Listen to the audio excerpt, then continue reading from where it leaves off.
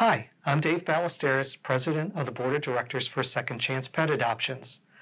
I'd like to touch on our Spay-Neuter community outreach activities with you. This is one of our newer programs at Second Chance. In 2019, over 4,000 dogs and cats were euthanized in the 4 primary county shelters we serve. This represents 1 in 4 of the animals that entered those shelters not leaving. In addressing an animal overpopulation issue, preventing future litters of kittens and puppies is an imperative. Female cats can start having litters as young as 4 months of age and can have 3 litters a year with 4 to 6 kittens per litter.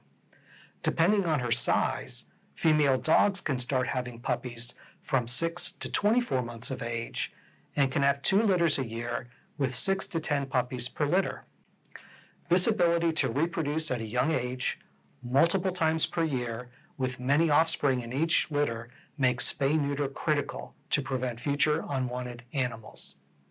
Spaying or neutering also conveys other positive benefits to the animal, including decreased risk for certain cancers, reducing spraying and marking, and increased lifespans. Second Chance has always recognized the critical role that spay-neuter plays in addressing companion pet overpopulation. It is important to emphasize that all of the animals in our adoption programs are spayed or neutered before they are adopted.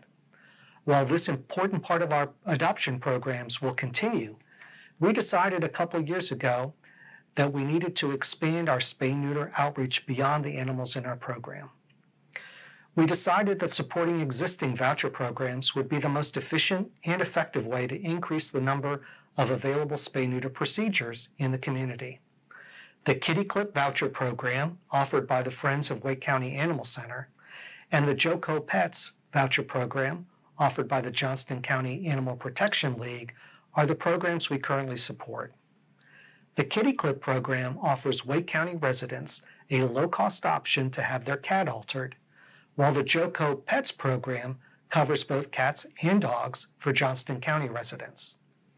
Since the beginning of 2019, Second Chance support has enabled spay-neuter procedures for 838 cats and 40 dogs.